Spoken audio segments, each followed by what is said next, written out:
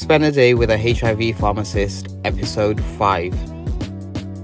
So one of the most difficult aspects I consider moving to the HIV specialty is learning about the condition and then learning about medications that you've probably never fully understood before.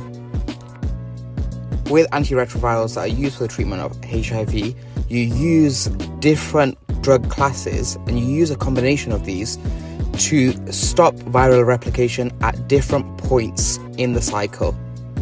By using this combination, you're less likely to see resistance and you're less likely to see treatment failure.